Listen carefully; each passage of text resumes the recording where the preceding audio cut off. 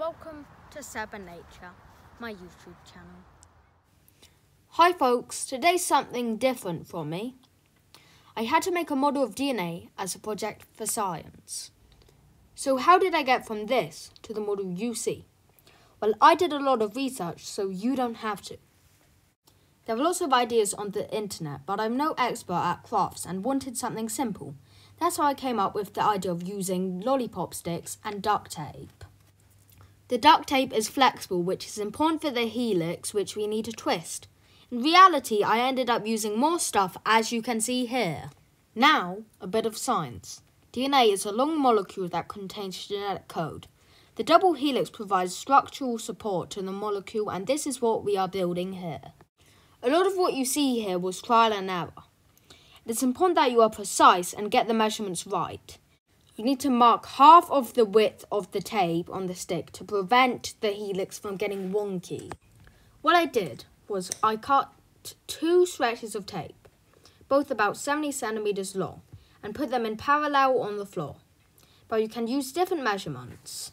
Then I put the lollipop sticks on the tape, but only the bits I'd marked earlier.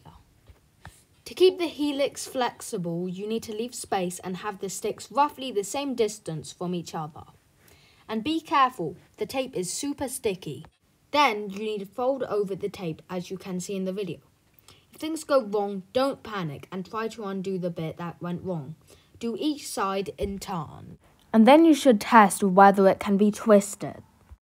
Then you need to make sure you get the structure of the double helix right. This is what you need to know. Each strand of the ladder has a backbone of alternating sugar and phosphate. So you need to somehow reflect this on your model. I used this blue tape for this bit, but you can also draw it on with a waterproof marker. That may be a little less work.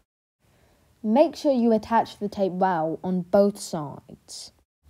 Then you need to make sure you get the structure of the double helix right and match up the base pairs. The horizontal bars are made out of 4 building blocks. They are called adenine, thymine, cytosine, and guanine. But don't worry about the names for the model, just name it A, T, C, and G.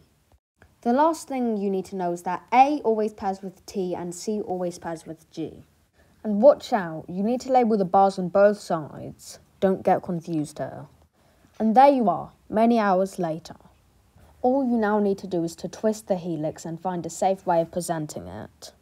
I used this cardboard box and used some more of the tape to attach the ends of the model to the box. I hope you found this video helpful and good luck with making your own model. As always, thanks so much for watching and don't forget to like and subscribe and watch my other videos.